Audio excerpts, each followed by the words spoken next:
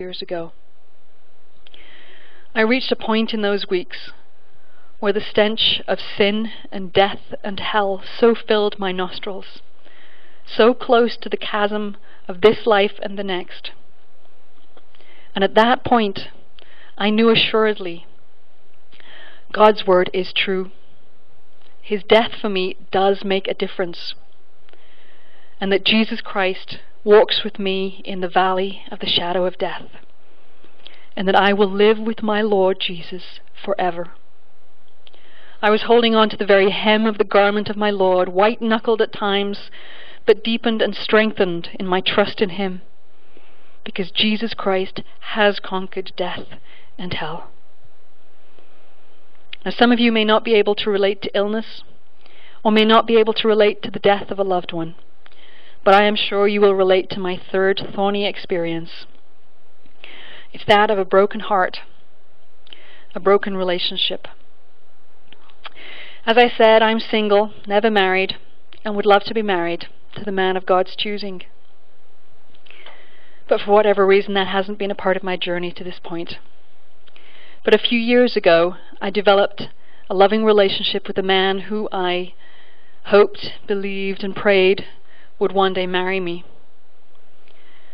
But after meeting a woman on a plane ride and several dinners together, he chose to painfully discard our relationship in favor of the other woman. In all of the physical pain that I have experienced in these past years, nothing, absolutely nothing, has compared to the gut-wrenching pain of a heart ripped apart. I didn't understand what was happening.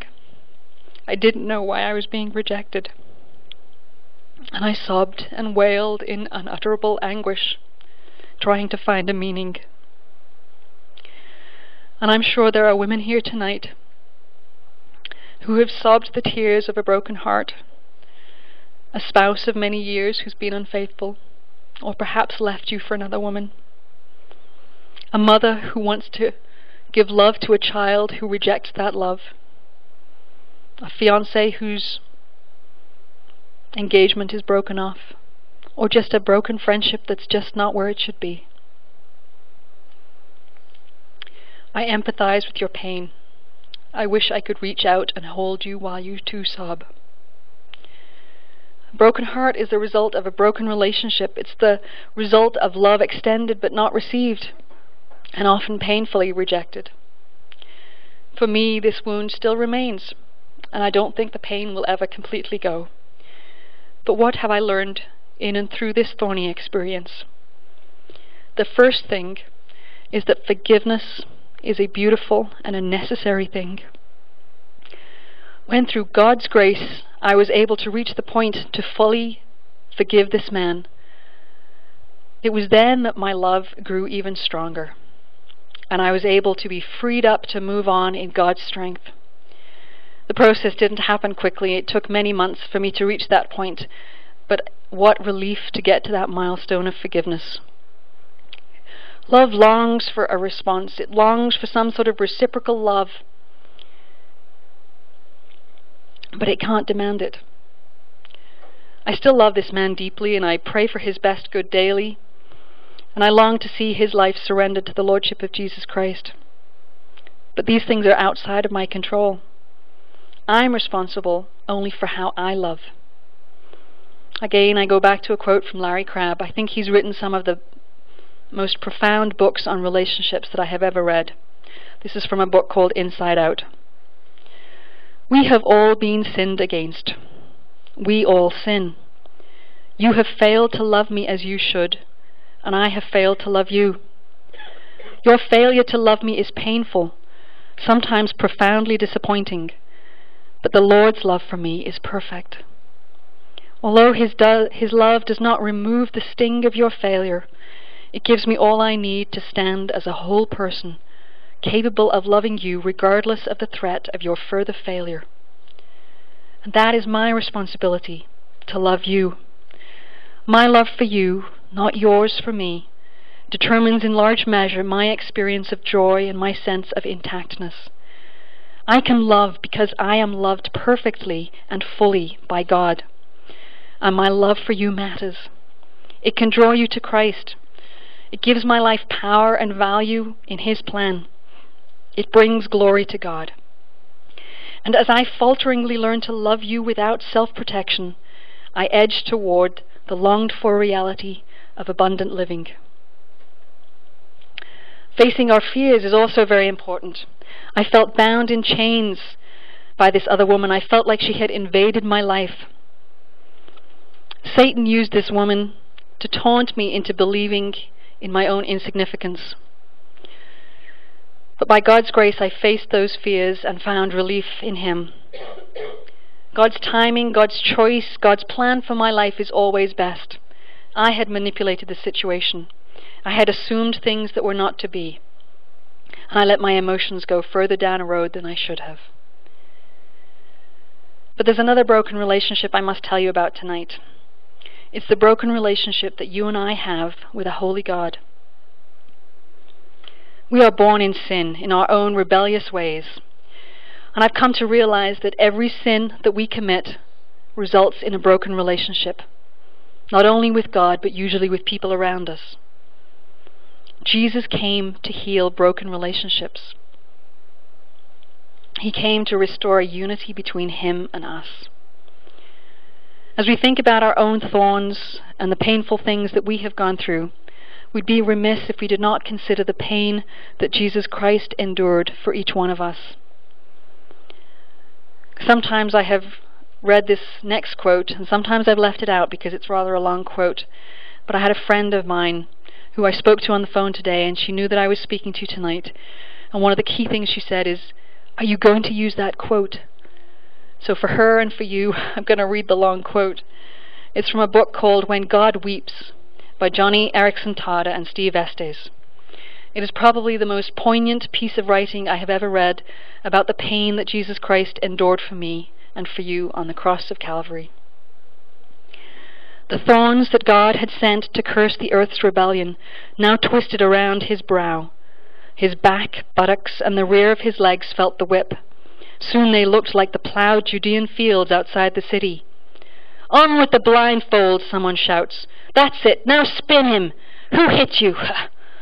By the time the spitting is through, more saliva is on him than in him. No longer can he be recognized. "Cut him down from the post, send him toting his crossbar to the playground."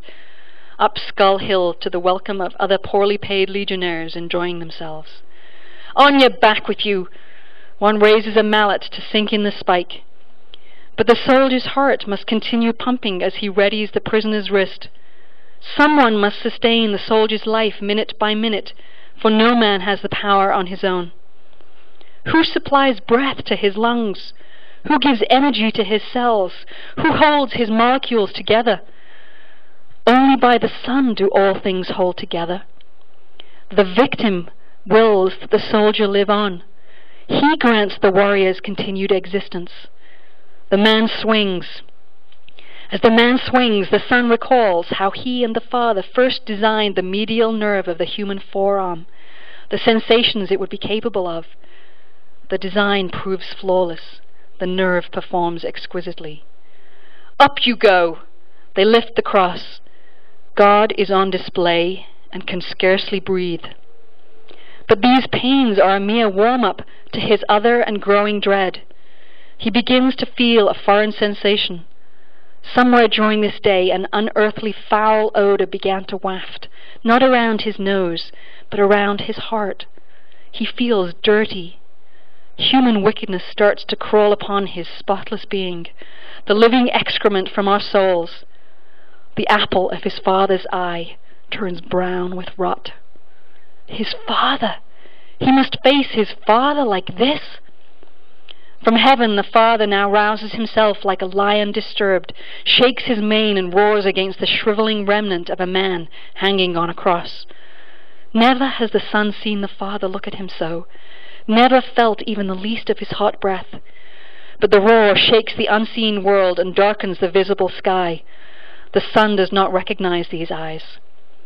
"Son of man, why have you behaved so? You have cheated, lusted, stolen, gossiped, murdered, envied, hated, lied. You have cursed, robbed, overspent, overeaten, fornicated, disobeyed, embezzled, and blasphemed. Oh, the duties that you have shirked, the children you have abandoned. Who has ever so ignored the poor, so played the coward, so belittled my name? Have you ever held your razor tongue? What a self-righteous, piteous drunk, you who molest young boys, peddle killer drugs, travel in cliques, and mock your parents. Who gave you the boldness to rig elections, foment revolutions, torture animals, and worship demons? Does the list never end? Splitting families, raping virgins, acting smugly, playing the pimp, buying politicians, practicing extortion, filming pornography, accepting bribes.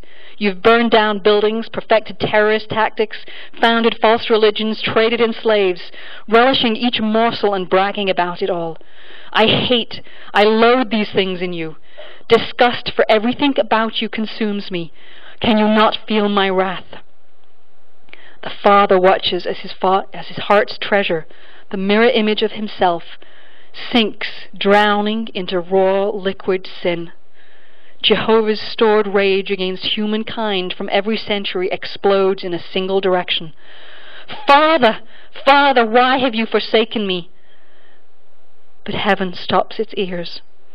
The sun stares up at the one who cannot, who will not reach down or reply.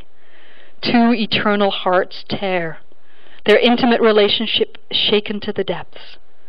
The Trinity had planned it, the Son endured it, the Spirit enabled him. The Father rejected the Son whom he loved. Jesus, the God-man from Nazareth, perished. The Father accepted his sacrifice for sin and was satisfied. The rescue was accomplished. This is who asks us to trust him when he calls on us to suffer. There are thorns and there are blessings in our lives. Cancer is a big thorn in my life, but the blessings are the grace, the sustaining grace of God, and recognizing that relationships and people are the most important thing. This gives me perspective and this allows me to live in the moment, coming face to face with my own mortality. See, I believe you're not ready to live until you're ready to die, and I am ready to die. Death and grieving are very painful thorns in life, but heaven is a reality. I am assured of my future in Christ. Satan is defeated, and Jesus is my victor. And the dreadful pain of broken relationships, I know that I am loved with an unconditional, selfless love of Jesus. He is the lover of my soul. His will is best for my life, one step at a time. I am only in control and responsible for how I love. I cannot predict, control, or sometimes understand how another loves or moves away from that love. So I've told you tonight about thorns and blessings, but I hope that I have shared mostly with you about the relationship I have with an extraordinary Jesus Christ. You too can have a personal relationship with Jesus. He offers himself completely to you, and all you need to do is acknowledge your sin and accept his gift of forgiveness. I'm going to close with a song, but before I do, I just want to share with you an illustration that ties together something about these broken relationships and how they can be fixed.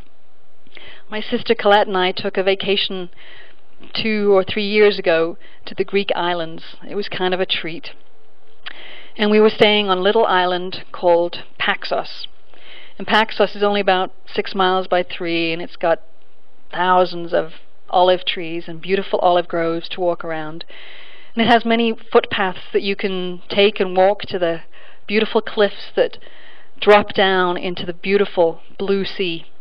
And my sister and I did a lot of walking the week that we were on this particular island. And I've told this story never with my sister present, so the embellishments are probably not going to happen because she'll know if I'm telling the truth or not. But my sister and I are a little different when we were walking around. She's married with 2 kids, and the family were back in England, so it was a sister's holiday. And many of the walks that we took us to these very sharp cliffs that dropped into raging waters, and I would be the adventurous one that would go to the edge of the cliff, and she would be the one holding back more. And there is a particular poster that advertises the beauties of this island, and it's a poster of an archway that's of solid rock from the mainland out into the ocean. It's called the Tripitos Arch.